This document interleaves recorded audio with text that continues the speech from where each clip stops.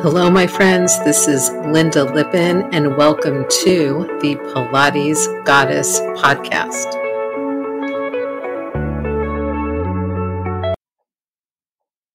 Well, hello, everybody. Welcome back one more time to the Pilates Goddess podcast. This is your host, Lynda Lippin, and today we are finishing our discussion, our breakdown of the Pilates mat. And then we're going to just do a few different things. And then I am going to be breaking down the Pilates reformer. But I do want a little bit of a break in that kind of programming before I do that. So today we are talking seal through push-up. Now, as I always tell my mat class clients, seal is just another rolling, right? So we've done rolling like a ball. We've done open leg rockers. We have done boomerangs. And now we come to seal. And seal, like after all of these other exercises, is very much a doable thing. So for seal, you start kind of in the rolling like a ball position, right? With your knees bent. You take both hands, you put them in between your legs, and you grab your ankles from underneath. Not your feet, not your heels, your actual ankles. It makes a difference in executing the move. And then you rock back, your knees are a little open, you're round in your spine, your feet are ideally maybe a half an inch to an inch off the ground. And then you're going to, full version, you're going to clap your feet from your hips 3 times, 1, 2, 3. You're going to roll back to your shoulder blades, clap there with high hips, 1, 2, 3. Steve Giordano used to say you want your toes like an inch off the floor, maybe on either end, or a half inch off the floor, and then come back up, same thing. So it's clap 2, 3, inhale back, clap 2, 3, exhale up and balance. Once again, not for your flexion intolerant people.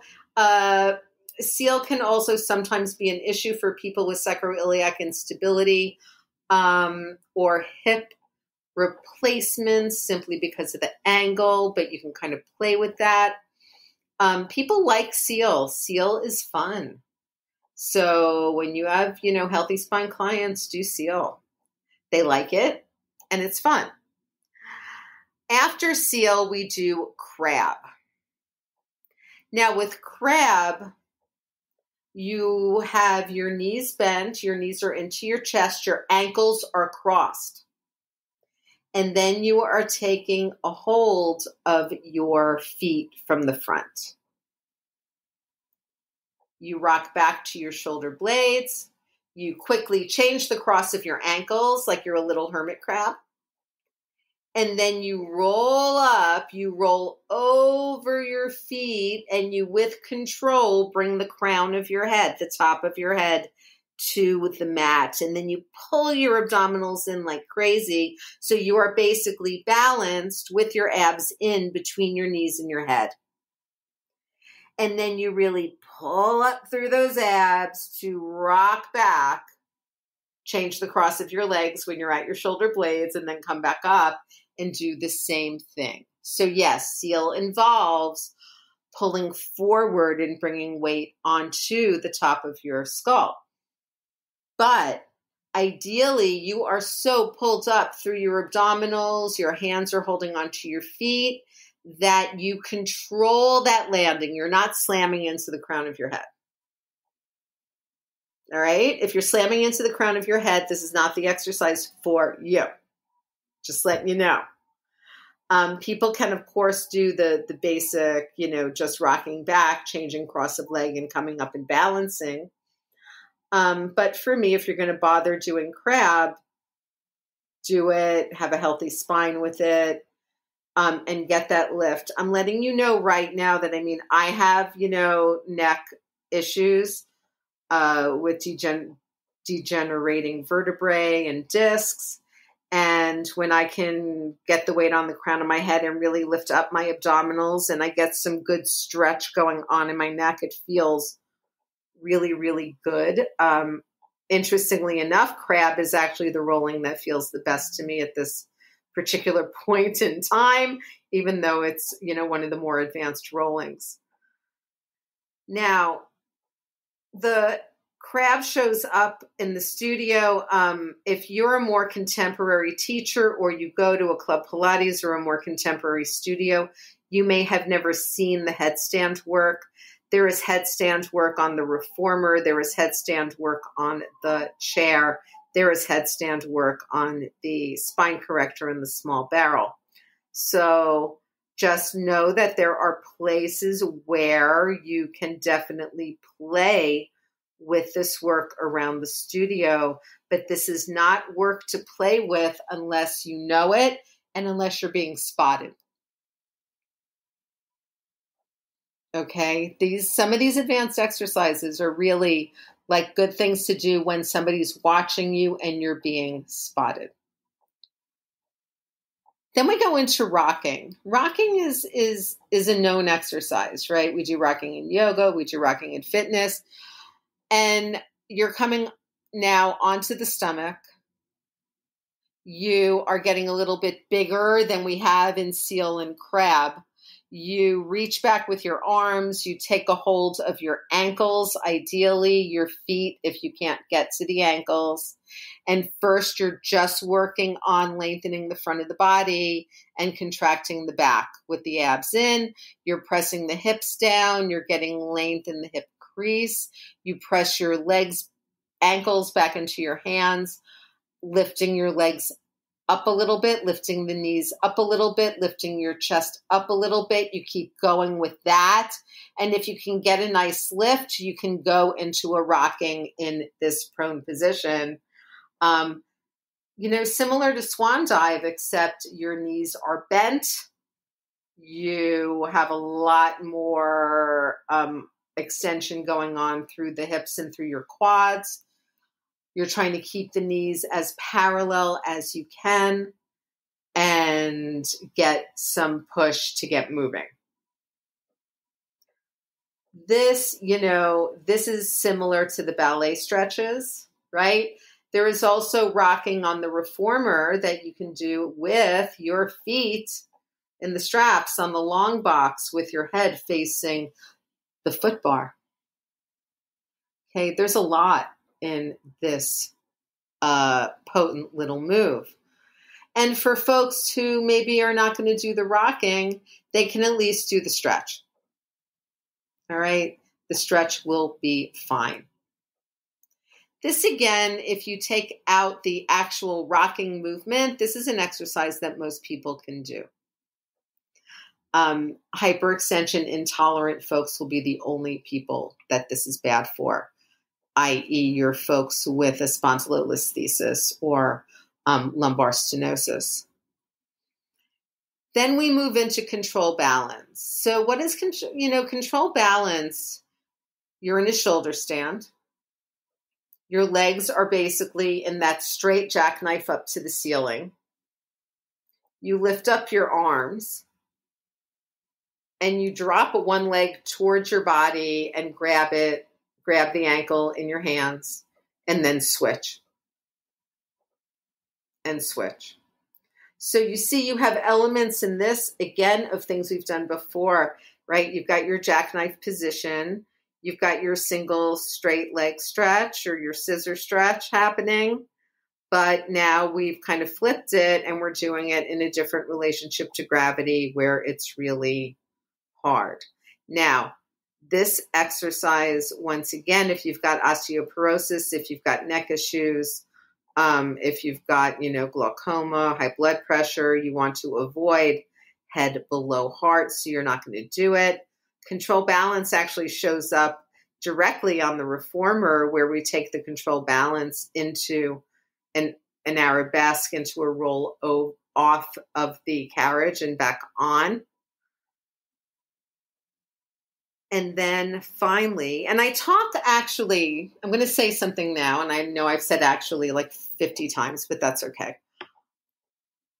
I talk in my Pilates for Back Pain e-course about control balance. And for your flexion intolerant clients, you can have them do control balance with their hips on top of a roller, on top of a pillow or folded blanket, on top of the small barrel or the spine corrector, so that they are not really resting all the way up in the shoulder stand, but their hips are elevated enough to give them some work and some extra stretch, or give you some work and some extra stretch. So it is modifiable. And then we have the push-up, right? So for the push-up, we ideally you come out of that last control balance and you roll down and you stand right up. Kind of like we got down for the mount, you come up. And then you go to the back of the mat. And for the Pilates push-up, you're rolling down. You're rolling down, you're walking out, hand following hand. You're finding your plank. You're keeping elbows close to ribs and bending the elbows and straightening the elbows 3 times. Heels are together. You lift back up with the hips. You walk your hands back in. You stand up. You do it again. Now, this is a push-up. So we know that wide elbows is different from elbows at 45 degrees, is different from elbows into the ribs. We also know heels together is different from heels apart, right, in terms of stability. We also know that being on 2 legs is much more stable than being on 1 leg. So that's what we would do to make these harder, right, is suddenly you can play with the elbow positions. You can start in an arabesque and do the whole rolling out push-ups and coming back on 1 leg and then switch. Okay, you can, I remember Steve Giordano used to make the really strong men in mat class do clap push-ups and then walk back up. So, you can really kind of play with this. Now to modify it, you can have people come onto their knees. You can, again, have them come back to that all fours position and just play with sending 1 leg back, 1 arm forward, and just different ways of tripod or bipod, as it were, on the mat. And then you come up and you're done. Done with the mat. There we are. That was a lot of work, guys. If you've been following this, I say just, go through that whole mat. Go through that whole mat, even if you just do 1 repetition of each exercise. If you're doing your advanced training now and you want to drill this mat in, that's really what I recommend doing. Make yourself flashcards. Seriously, it's like remembering multiplication tables when we were kids. So make your flashcards. Keep drilling the work in your own body. So sit there with your list of exercises and do 1 or 2 repetitions of each just to get the order down and to get the transitions in. If there's exercises you've never seen, please have somebody with you when you're trying them, especially when you're looking at things like crab and boomerang and control balance and things, where you're weight bearing on your head or you are, flailing around in space. If there's things you're not sure about, and I'm not saying they need to be live. You could have somebody watching you on Zoom. You could just have your husband standing there or your partner standing there, just to make sure you don't fall. You could just tell them what to look for and do these. But especially if you're a Pilates teacher, you should know all these mat exercises. Again, do I do all of these exercises in their full versions anymore? No, I don't. Did I at some point in my life? Yes, I did. So, do them as best you can. Learn them. And I'm serious, what you learn in doing these mat exercises especially if you have the idea of what the shape looks like and where else that is in the studio. It's going to help bring the system together for you and for most, if not all, of your clients. So my friends, today was a short one, but that's okay. I really, really hope that this was useful for you. And I am going to create a playlist that just has the mat breakdown on it. And I would also like to hear from you guys about what kind of playlists you might like to see. Because I've got, 112 episodes up now. So I can create a little playlist for back pain, or playlists for osteoporosis, or playlists for different things. So do me a favor, let me know. If you're on Spotify, I have a Q&A right here on Spotify. You can answer. If you want to, you can email me, Lynda@lyndalippin.com. You can contact me, DM me on any social media, or leave a comment on one of my posts. And I really am interested in hearing how you guys would like these different episodes to be connected moving forward, and what works for you. So my friends, have a fabulous, fabulous rest of your day. Have a great weekend. We are veering right into the holidays here, I think worldwide. So take deep breaths, be patient with people. Remember, everybody is just trying to do their best. And let people know if you notice that they're out there trying to do their best. Now, I was on the subway today coming back from the studio. It's raining out, and there was a woman on the subway with 5 kids of varying ages. And she was so good at looking at the toddler and looking at the older ones, and the games that they were playing together, even when they were physical, were very much non-violent. She was teaching them all thumb wrestling without moving the rest of your body, just your thumb, little things like that. She was stopping them from any game that involved slapping or hitting or things. And I looked over at her and I said, if no one else has told you this today, you are doing a great job. I could not wrangle 5 kids on the subway on a rainy day. And you're doing it, and you are knocking it out of the park.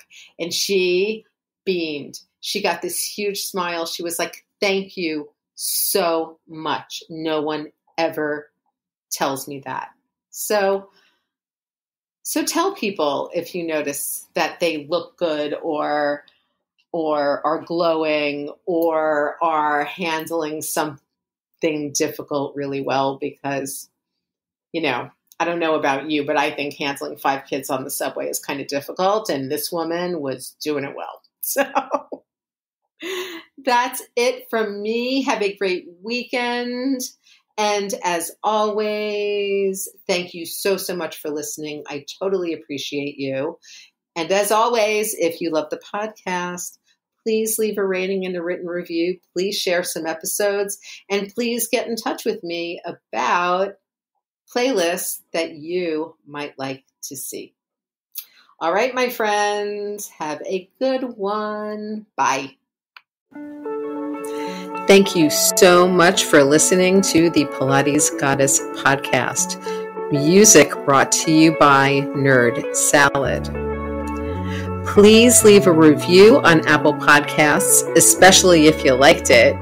And please like, share, and subscribe wherever you listen to your podcasts. Thanks.